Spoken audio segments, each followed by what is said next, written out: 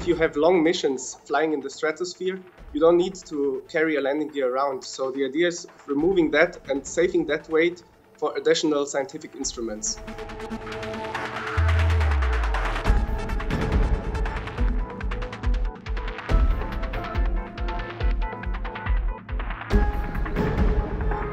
If it is very windy, the aircraft will be shaken around by the wind, and the aircraft might not be aligned to the runway. So what the pilot has to do is just right before touchdown, he has to realign the aircraft with the runway, and this is a very risky maneuver.